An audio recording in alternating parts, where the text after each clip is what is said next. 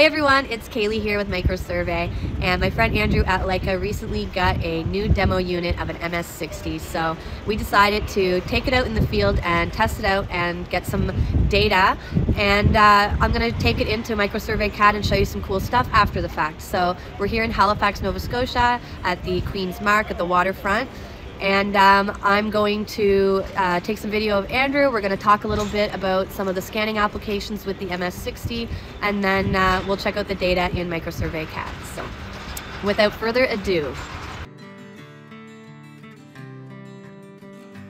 Hey guys, Andrew Gillis with Leica Geosystems here.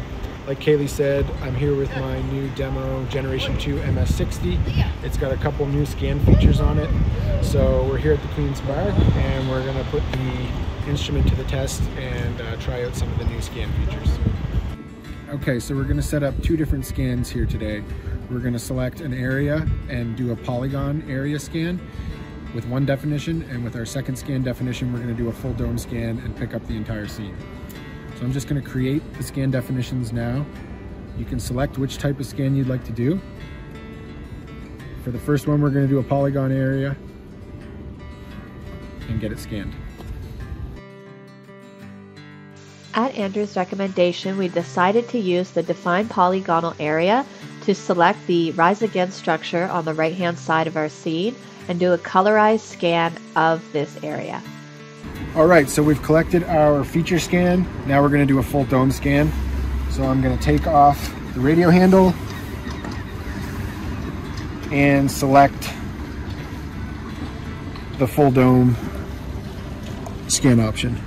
So for the rest of the scene, we decided to use a full dome scan, but for the sake of time, we decided not to colorize it. So we have one feature area that is going to be colorized, and then we are going to have the rest of it that's all been picked up just in black and white. Alright, I'm back at the office. It's a couple weeks later and I have the time finally to sit down and look at this point cloud and show you guys a couple of my favorite tips and tricks when working with point clouds in MicroSurvey CAD. Okay, so the first thing I want to show you guys is the one-step import process into MicroSurvey CAD, and this is using the DBX import utility. So in order for the DBX utility to bring in the scan data, you need to have the Leica Cyclone free viewer license downloaded onto your computer. The link to do that is found on the MicroSurvey help desk. Okay, so you're going to want to go to the MS Traverse tab and then the import raw data file over on the right hand side. And then here where it says browse, you want to browse to the folder that contains the DBX data. And then I want to make sure that this option here, process scans, is toggled on. Then I'm going to hit import. And I'm going to let the utility do its thing.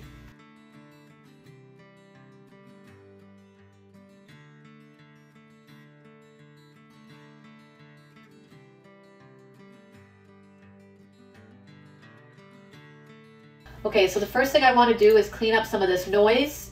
So I want to clip here under MS Point Cloud under the clipping options. And I'm going to choose Clip Outside Polygon and just choose this little area here. Right click. So if I had gotten that messed up and I had accidentally blown out all of the data from the center of the clipping and everything outside, you can easily change that under here where in the clipping manager, this just automatically pops up whenever you do any sort of clipping. If you hit inverse, then I get all of the outside data, and then the inside data would be deleted. So I'm going to spend a little bit more time cleaning up some of the rest of the noise that's in our working area.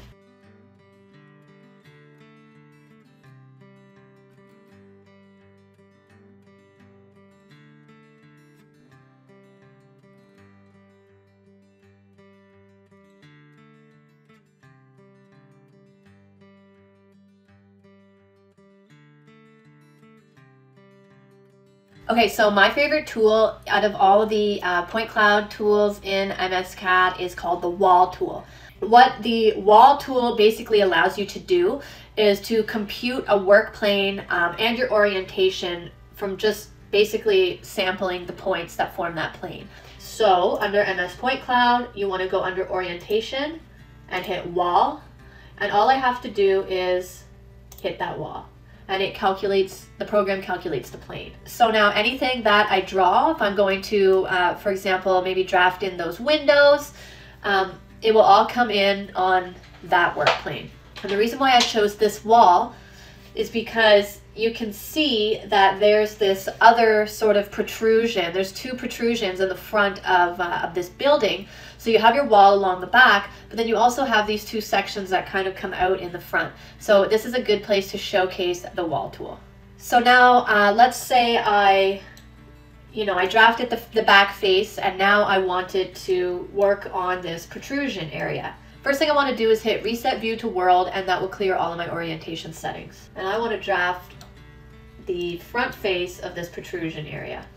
So if I go back into MS Point Cloud and hit Wall, now when I'm drawing, you can see that everything that I draw is automatically coming to the front wall of the protrusion area. It's not on that back wall where I put that window in. So it really does a great job of separating the different work planes. Okay, so I'm going to spend a little bit more time digitizing some more of the features in the data set. I'm not going to do the entire data set, but I'm just going to do enough to kind of give you a good idea of kind of, the functionality of that tool and kind of a glimpse of what the possibilities are. Okay, so the first thing I want to take note of is we've got this kind of wall here on the right-hand side. And it's an angled wall, so it kind of goes out flat on this plane and then it slightly angles outwards. By selecting the two different work planes, it allowed me to very easily draft everything on this one face and then choose the next work face as it angled away, and it all joins up properly.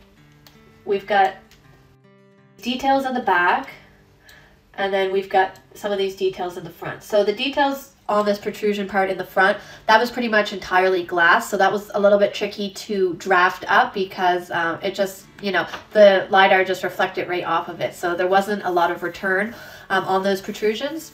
But like I said, this is just to demonstrate the functionality and to show the possibilities and how simple it is to jump between the back and the front. Another kind of tool that goes hand in hand with that wall tool is the wall and floor tool.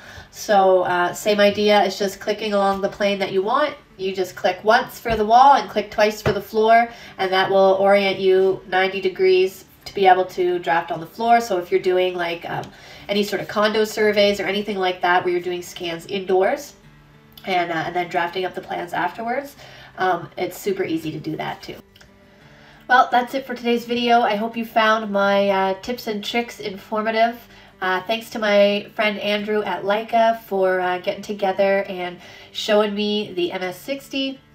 The MS60 and MicroSurvey CAD just kind of make sense together. So if you have any questions, as always, please feel free to reach out. And happy surveying to you until we meet again.